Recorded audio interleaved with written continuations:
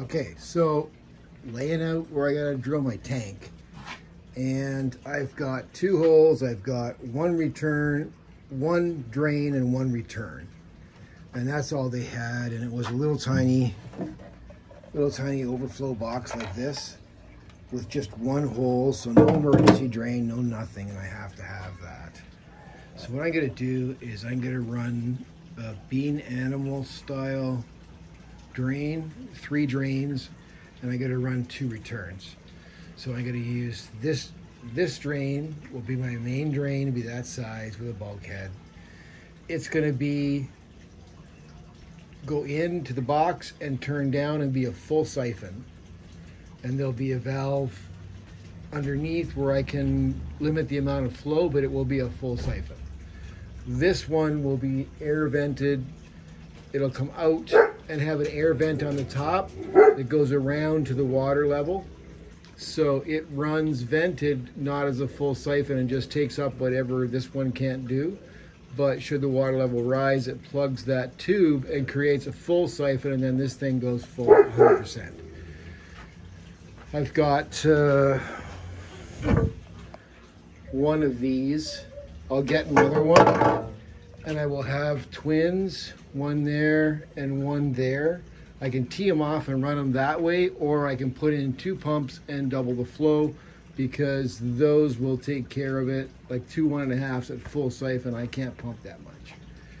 And the last one here will be the emergency drain, and it's going to end up coming out and sitting just shy of the rim.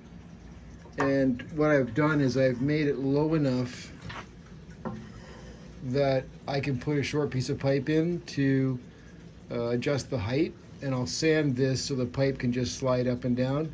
And I may end up actually just drilling here and tapping with a plastic screw, so I can just lift and raise and lower the emergency water level.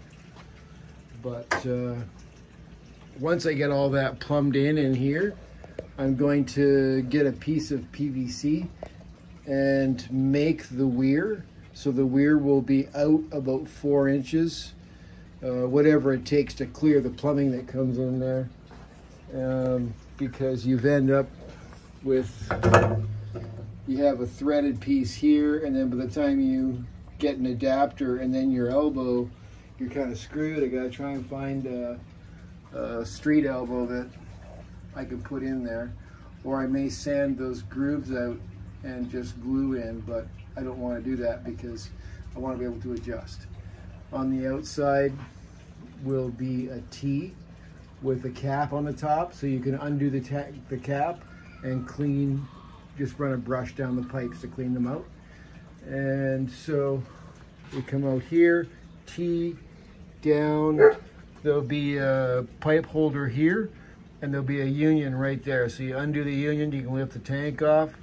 This pipe holder will support everything else going to the sump. But that'll be pretty much it. So this T won't be vented. No, I'm sorry. This T is the main drain. It'll be a full siphon, won't be vented. This T will have an air line tapped into it and brought over and pinned down here right above the water level. This emergency drain will just be vented and full open. So actually it will be, yeah, it'll be full open because it'll be the elbow will be pointing up. That's the plan. Now all I gotta do is find a drill and get the balls to do it. Take care. Bye-bye.